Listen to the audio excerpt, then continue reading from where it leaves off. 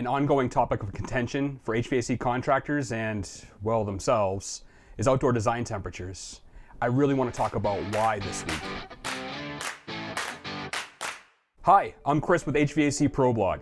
I recently heard of a building inspector question design temperatures for an HVAC contractor on his load calculation. When he replied, "I've been designing using these temperatures for decades and I've never had a callback," the inspector was not impressed. I think everybody knows there's actually design temperatures from Manual J, Table 1A and 1B for microclimates across the United States, but they don't necessarily want to use them.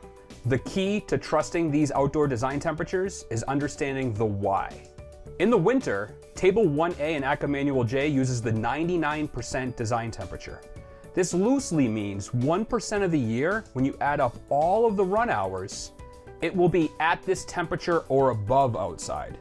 So that means 3.65 days, it'll be colder than that, which means we're also oversized 98% of the year.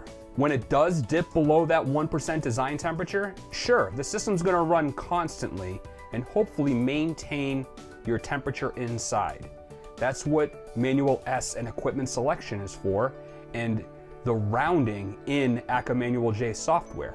There's already so much oversizing built in.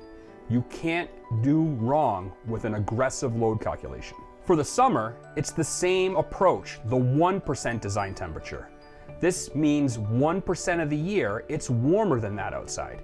Of course, in the middle of July and August, when it does reach temperatures higher than your design temperature, that system is going to run constantly to try to remove the humidity so that way you can feel comfortable. Yes, it's true. If it's colder than that winter design temperature or warmer than that summer design temperature, you may get some phone calls. It's going to be running constantly and it may not keep up.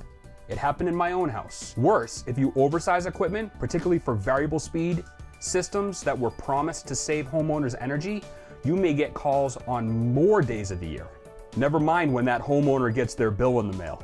Thanks for joining me. I'm Chris with HVAC Pro Blog, where we provide advice for residential system design, quality installation, and system diagnosis. Please don't forget to like and subscribe to the channel. See you next week.